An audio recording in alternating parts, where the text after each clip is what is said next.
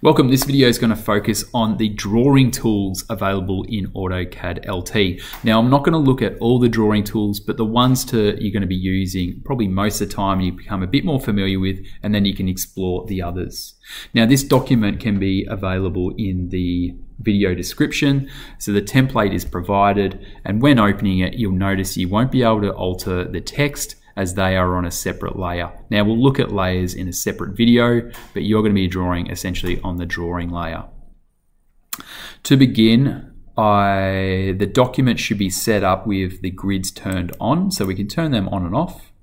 I suggest turning on the snap to drawing grid on, along with the polar tracking. Now notice polar tracking you can turn on and off with F10, and the snap as F9. We're going to zoom in on the line tool to begin with, and we'll be comparing the line against the polyline shortly.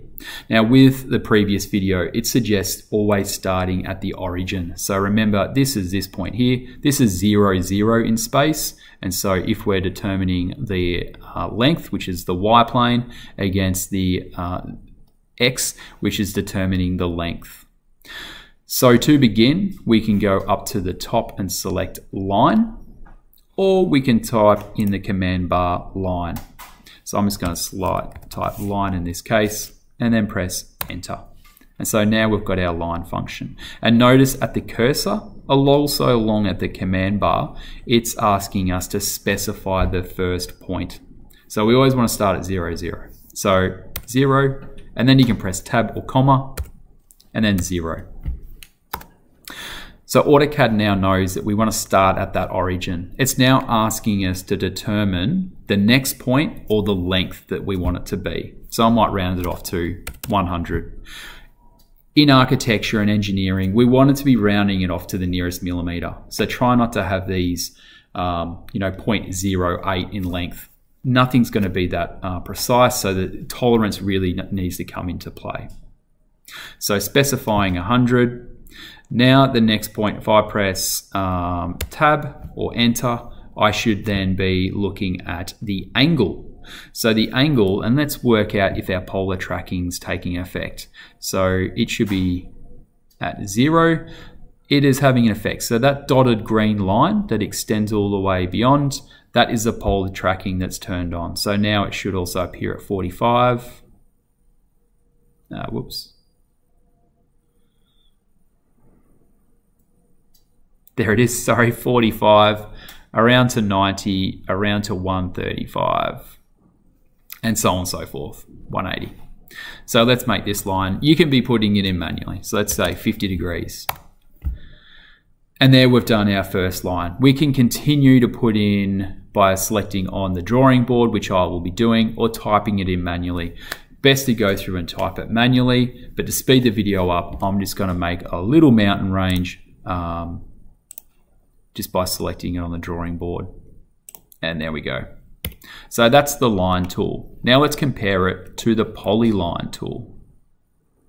Polyline, you can be typing in Pline or going up to the area here where it says there, Polyline. The great thing with AutoCAD, like Fusion 360, it gives a really good description and a nice clear visual of what the tool does and how to go through and use it.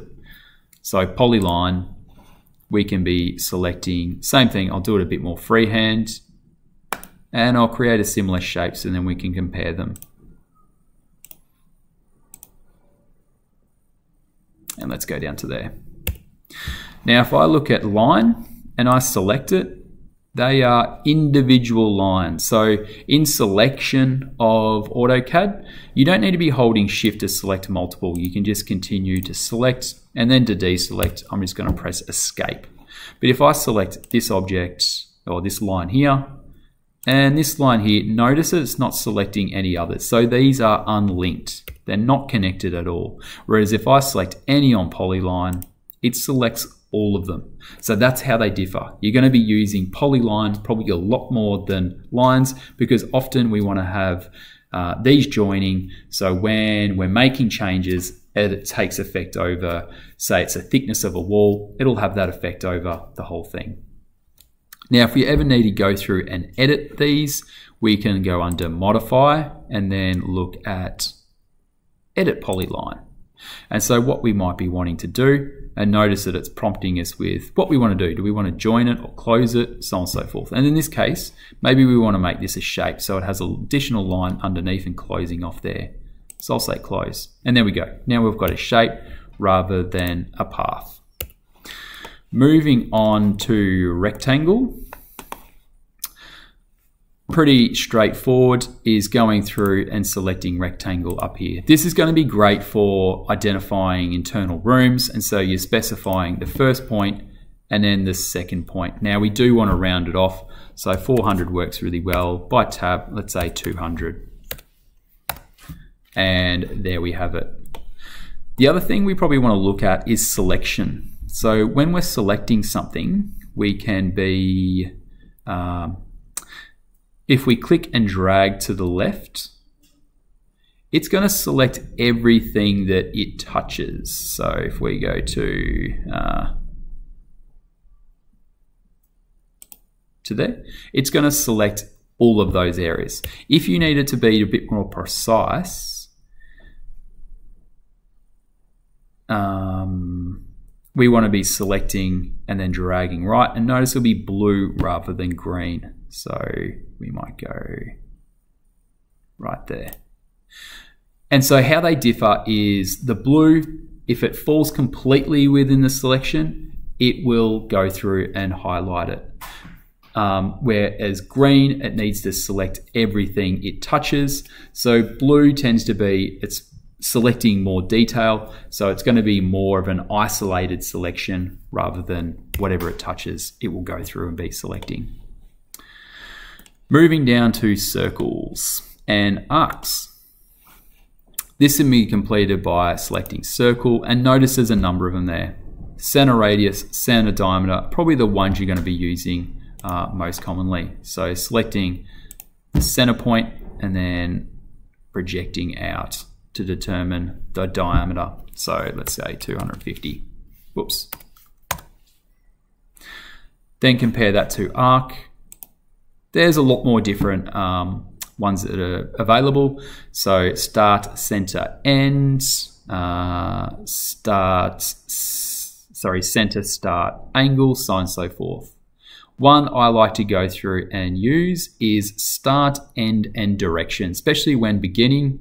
So this might be more familiar if you've used Adobe Illustrator with the pen tool. So we're selecting our starting point, we're selecting our end point, and then we're pulling the curvature of that arc. So how intense it is how far we pull it away. Moving down, we've got the double line and offset. Now notice that the offset function is provided in the Modify tab, not the Drawing tab, but they work. You're gonna, in terms of, I wanted to compare them beside one another because they have a sort of a similar sort of function.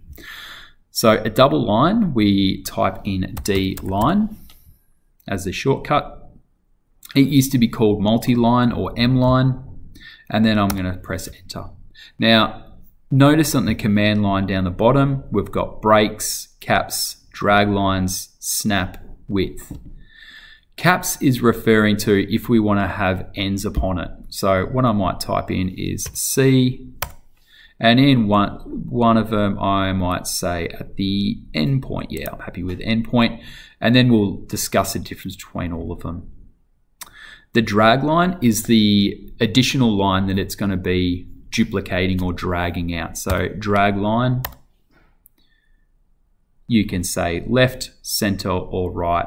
So in this case, we might make it the right-hand one. Then we might discuss or determine the width of this line. So width, let's make it 30. So now when I draw a line, and I'll try and draw it like the mountain before, next point, next point, next point. And now we did say that the caps should be at the end point. So if I go enter, notice that it applies a cap. So a cap can be at both ends. It can be at the end point, which we specified in this one, at the starting point, or with none, so it would be open. So a double line is I'm producing one line or determining one line, and then essentially AutoCAD is producing a duplicate or an offset upon that as the separate line. And that's determined by that drag line. Is it on the center? Is it on the left-hand side or on the right-hand side? So that's sort of the area there. Now offset is similar in terms of I'll produce a similar shape. Now the one thing it won't do is produce those end caps. But you might find it's quicker to use and easier to learn when you're modeling. So I've just drawn a line, and now under offset here, so modify offset, I can be selecting the object. Why didn't that work? Select that and then offset. Then that's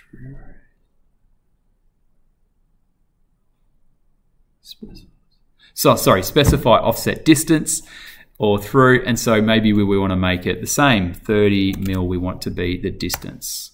And now notice we can put it on the inner side or the outer side of that.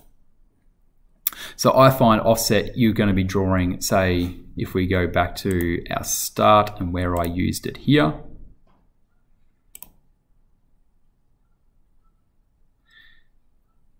The internal and external walls, I've gone through and used it. So I've drawn a line using the Polyline, and then I've used offset to determine the thickness of these walls. I just find it a lot quicker and probably easier to manage than using double line. Thanks for watching. Obviously there's more tools in the drawing area, which we'll look at some later, especially the hatch tool when drawing the house. But as an introduction, I think these are the ones that need to be covered.